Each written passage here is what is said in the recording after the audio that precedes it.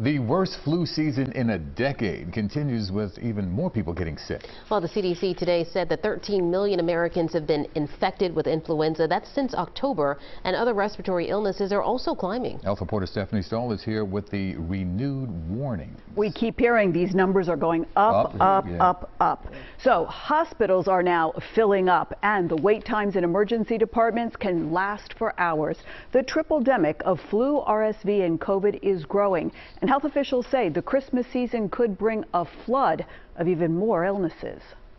We're seeing a lot of patients that are coming in with flu-like illnesses. Hospitals are slammed with sick people. The CDC map shows influenza cases in New Jersey are among the highest in the country, with more than 44,000 lab-confirmed cases since October.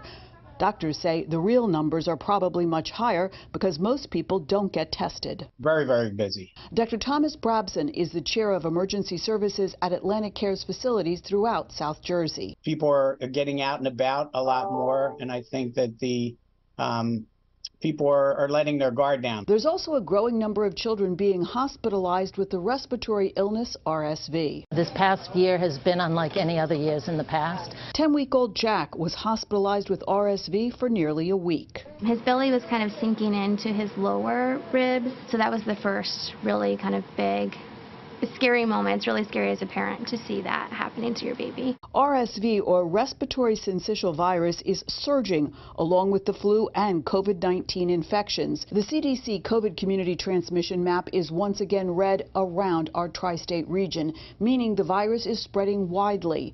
In the past 2 weeks, COVID cases in New Jersey are up 50%.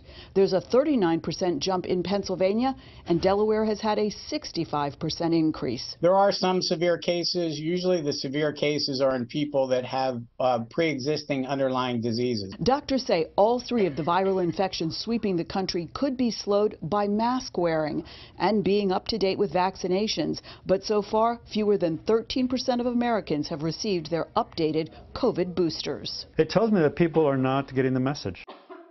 And there is this important reminder from doctors. People should only go to the emergency departments of hospitals for trouble breathing and other serious conditions. Hospitals are having a hard time juggling so many patients. If you only have a fever and congestion, better call your doctor and stay home. Got to stay vigilant. Yeah, that's good advice. Exactly. My goodness. All right, Stephanie, thanks so much. Thank you.